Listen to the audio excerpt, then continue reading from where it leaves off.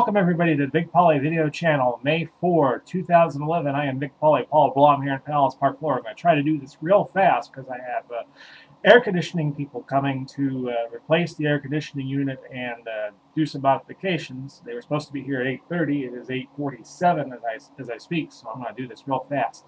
Osama bin Laden, the controversy about releasing the photos the White House has been engaging in the past day and change. I personally think they should release the photos for the simple reason that it will eliminate all doubt from the doubters. Not even the Arab world believes that Osama bin Laden is actually dead, whether it happened over the weekend or it happened years ago, as some in the conspiracy realm seem to think. I was listening to the homophobic one, Alex Jones, again yesterday. Bad habit. I really shouldn't be giving him any piece of my time that I should, but he had a gentleman on who was a right-hand man to everybody conservative back in the day, Henry Kissinger, Cyrus Vance, and he said that Osama bin Laden had Marfan's syndrome or disease, and that was the same thing Abraham Lincoln had, and that there was no way he could have survived 9 years.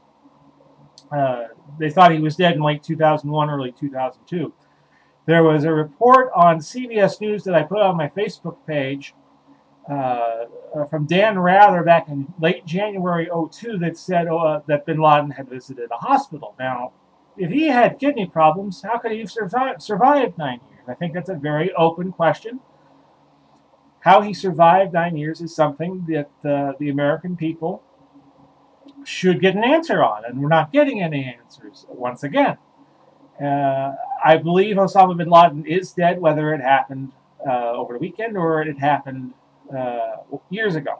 But let's show the pictures. Let's just eliminate all doubt, and let's just move on. I have no doubt we're going to get hit by a terrorist attack again, but, you know, the American people are resilient. They'll bear it, they'll move on, and America will move on. If the leaders don't want us to move on, we just put in new leaders. That's all. This has been my very abbreviated video blog for May 4, 2011. I hope to catch you all again real soon. Bye-bye for now.